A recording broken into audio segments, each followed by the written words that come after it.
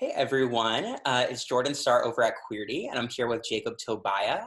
Just to introduce Jacob, it would take a while to sort of talk about everything they've done, but they're a producer, writer, and author of Sissy, Coming of Gender Story, which is amazing. I have my I copy have it. here. Oh my God, we have our matching copies. I love it.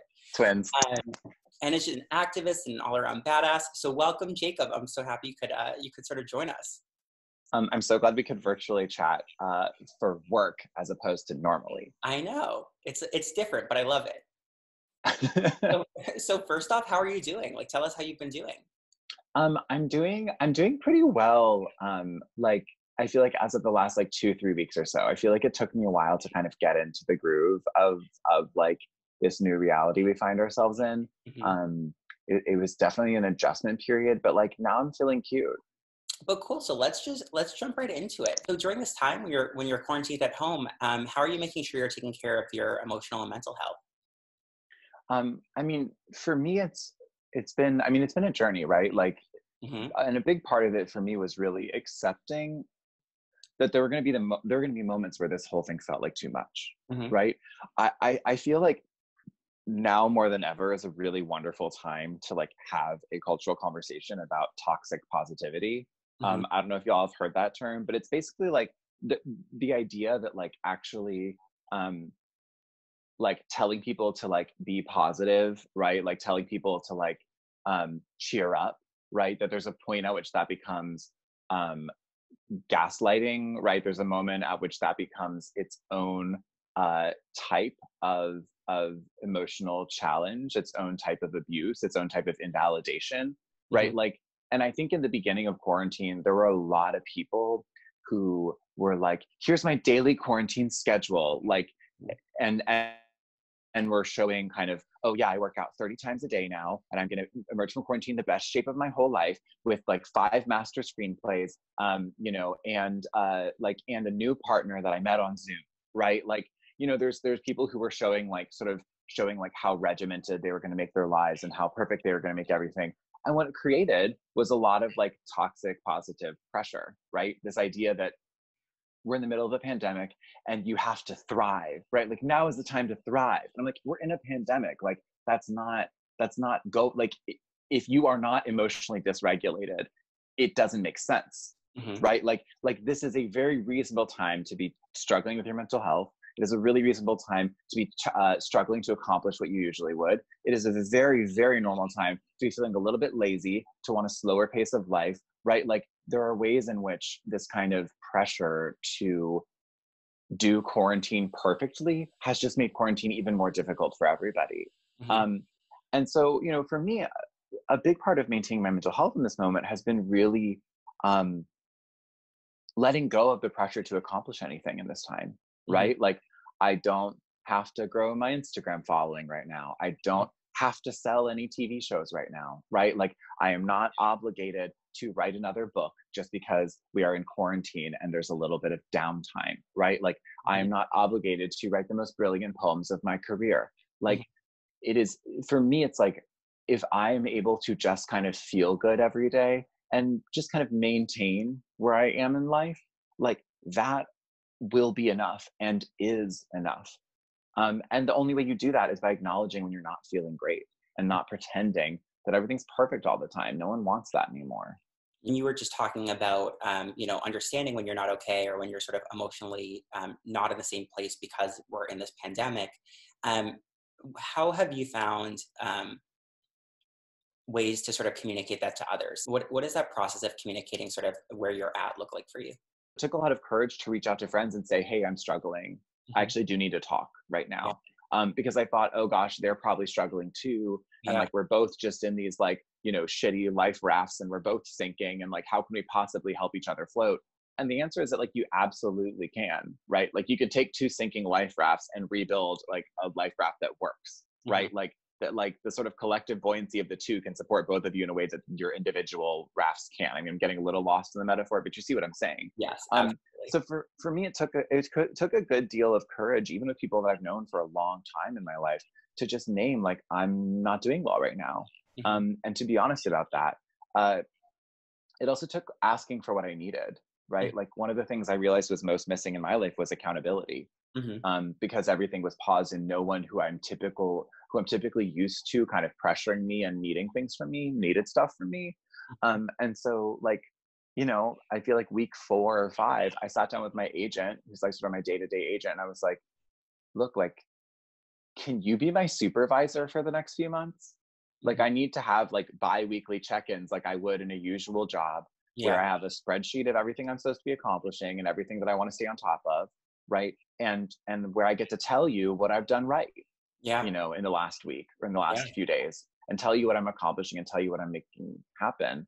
Yeah. Um, which is so silly that I'd be like, no, I need like a bi-weekly check-in with my supervisor. But like, I needed that. And Yeah. having that in place has completely changed my professional life under quarantine. And it's given me a sense of accomplishment and a sense of accountability and a sense of community to like hold the work that I don't have to be doing right now, but the work I want to be doing. Yeah.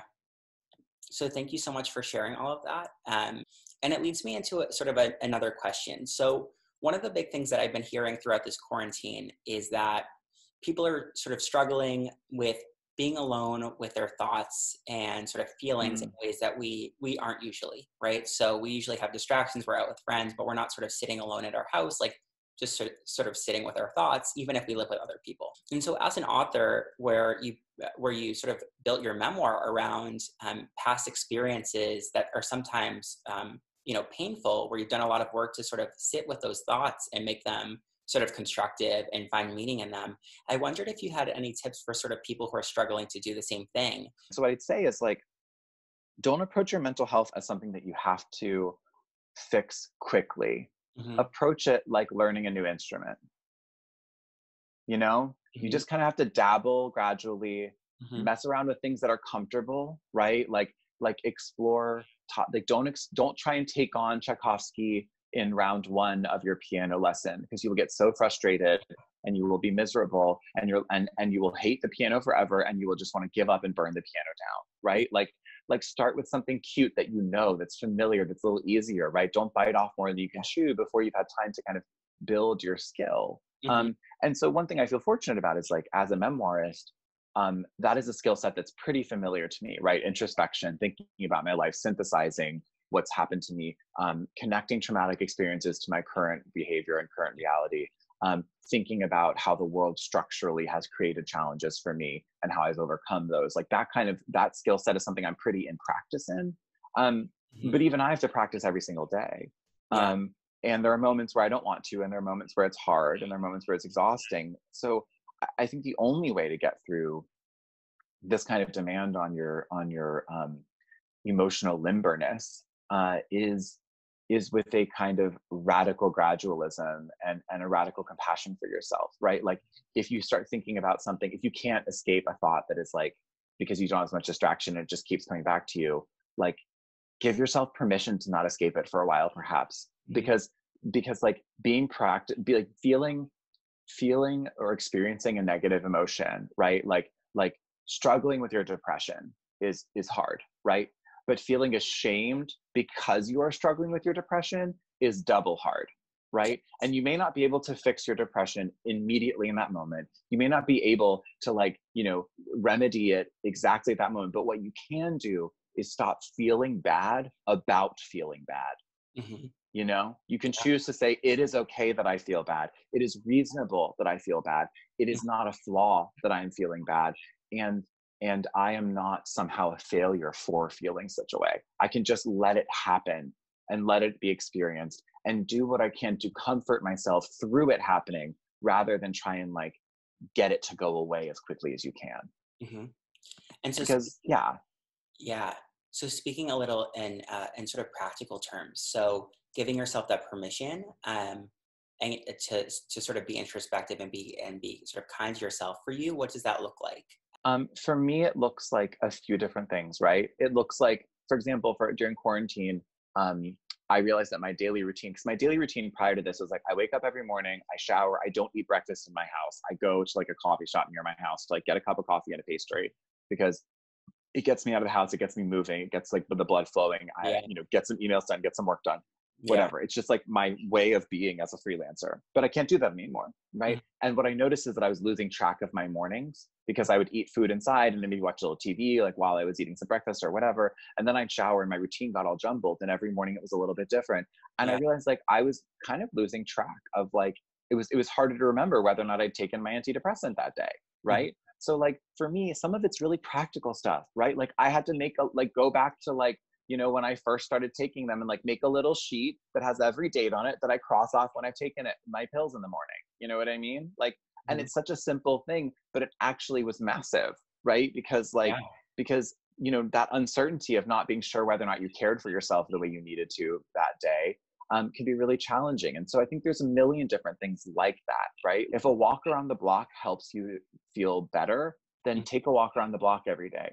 If laying down for 5 minutes or 10 minutes or a 20-minute nap as a reset when you're spiraling helps you, then take a nap when you're spiraling. One of my favorite tricks is if I have a day when I wake up, because every now and then I'll still experience days where I wake up and like I'm spiraling from the moment I wake up.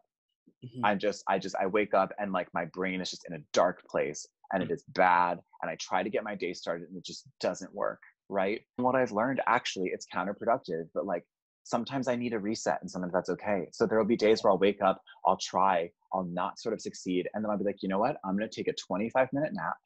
I'm going to wake up from the 25-minute nap. And then once I wake up, I immediately have to get in the shower and brush my teeth. Right. And then I have to immediately leave my apartment and take a walk. Like that's my routine. And it's like that reset can actually be a really helpful skill too. So if you find yourself spiraling out, figure out what does resetting look like for you? What is sort of taking a moment to let everything kind of wash over you, right? Get out of your system and then start afresh. Like, how do you do that for yourself? What is your ritual? And everyone's is a little bit different, but that's one that really works for me. A nap, a shower, and a walk, like in rapid succession. Like if I do those three things, it is very rare that I will meet a spiral that I can't get on top of eventually. Yeah. I love and that. I'm always trying to get on top of stuff. So Are you? what? I'm just like, I also feel like it's like, okay, yes, we're talking about wellness, but also like know that I'm sexting a lot, everybody, okay? I love that you know? put that out there. It was like the elephant in the room. Yeah. I just want everyone to know I've been sexting more than I ever have, right? Like, I you feel know, like if you're everybody- interested, like, you know, I have DMs, you can slide into them, we'll figure it out. Yeah. I like feel sexier in quarantine than I felt in a long time because I'm just like a sexting maniac and I have so many like hotties that it's great. I love that. I love hearing Yeah. that. I have a whole polycule. It's fabulous. Very cool. Very cool. So thank you so much for sharing all of that. I resonated with a lot of what you were saying. And just for anyone watching, I just want to mention the Trevor Project for anyone who is struggling with their mental or emotional health and needs someone to talk to. The Trevor Project has a 24/7 hotline that is just incredible and would highly recommend checking them out if you need Hell yeah. a resource. We love the Trevor Project. We love them. Love them. Just for the sake of time, so we're gonna wrap up. Like I think that was so much stuff.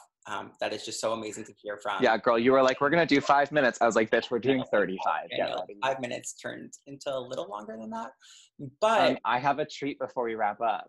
I've been learning ukulele during quarantine because I've always wanted to. Because I grew up singing. Like I've been singing for my whole life, but I've never known an instrument, so I've never been able to accompany myself. And I just finally was like, okay, like I'm gonna sit around and learn ukulele in a park.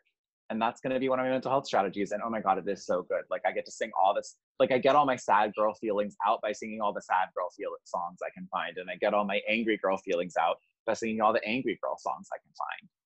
Love it. Love it. So this is one of my fave sad girl songs. It's I Fall to Pieces by Patsy Cline. It's like an oldie, but a goodie. And if you don't know it, you should look it up afterwards.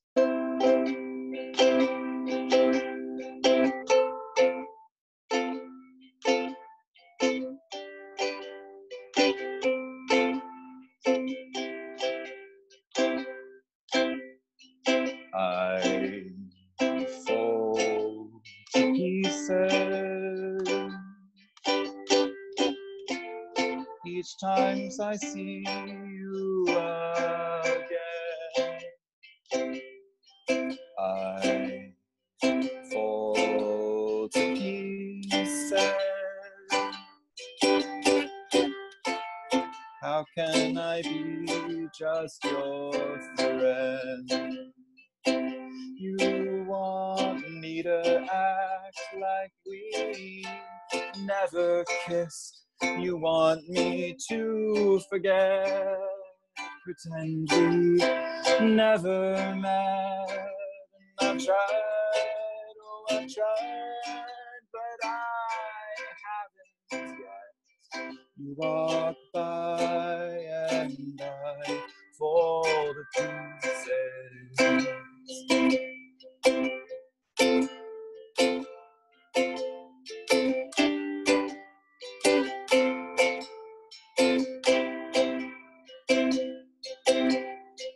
I fall to pieces each time someone speaks your name. I fall to pieces. Time only adds to the flame. You want me to find someone else to love, someone who will love me too, the way you used to do. But each time that I go out with someone new, you walk by and I fall to pieces. You walk by and I fall to pieces. You walk by and I fall to pieces. You walk by and I fall to pieces. Cool. Yeah, I'm finding all the chaotic pansexuals. It's good. Oh my God, you're too funny. Who are like, I want to see you in heels. And I'm like, oh, do you? Well, you have to be nice. The worst kind of dom is like a dom who's like, I bet you can't get out of bed, take a shower, make a healthy breakfast, go on a walk, accomplish something today and love yourself. And you're like, Daddy, don't make me. That's awful. That's such punishment. You know what I mean? That's the worst. Oh A daddy who will make you take care of yourself is like, that's a keeper. like double-edged sword. Totally.